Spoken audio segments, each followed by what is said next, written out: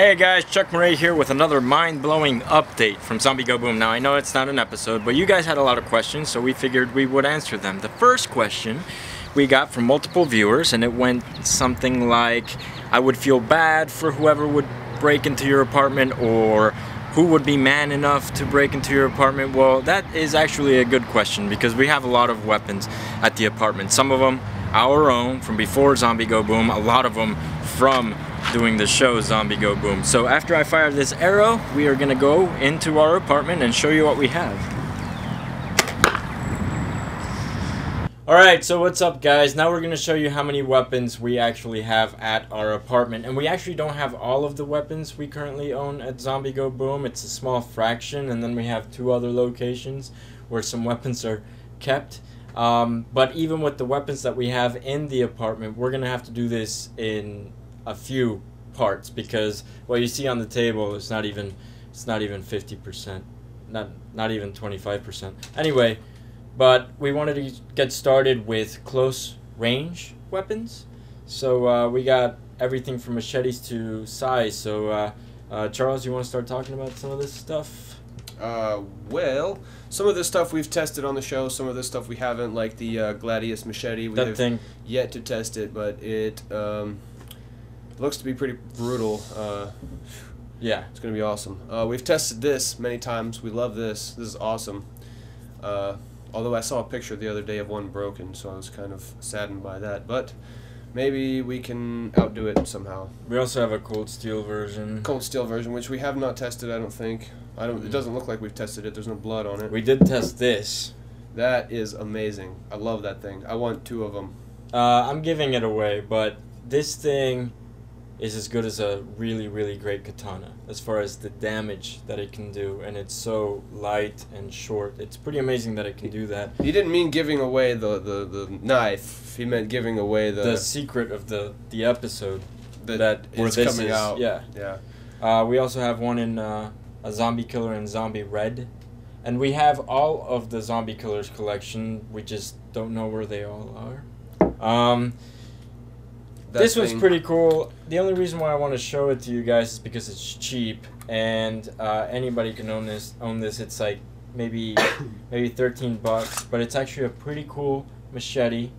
You know, there's a really nice guard to it. It feels like a cutlass, and it also comes with a sharpener, and that's, you know, it's not the greatest sharpener in the world, but it's kind of neat to have a machete that you can just sort of, you know, sharpen in the scabbard.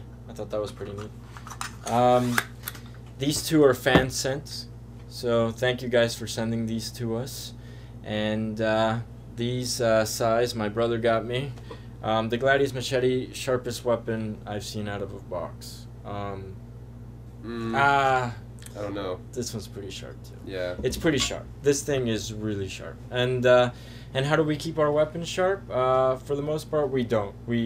These guys send us really amazing weapons that are really sharp right out of the box. Even the fan-made stuff. I mean, this stuff is really sharp. Yeah, our fan Mauricio Garcia did this one, and it's made out of D3 steel, and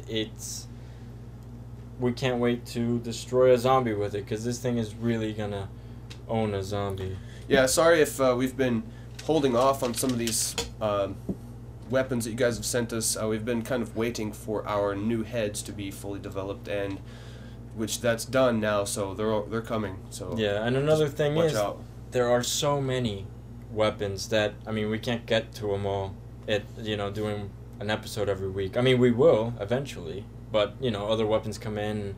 I mean, there's no end to how many weapons we have, and how many things we want to test. We haven't tested all of our weapons, and we're still getting more weapons, so it's like piling up behind us. So. Good problem to have. Yeah, good problems. Thank you, everyone, for sending us your weapons. Yes, absolutely, and keep doing it. You know, if you want to send us some weapons, just email us and let us know.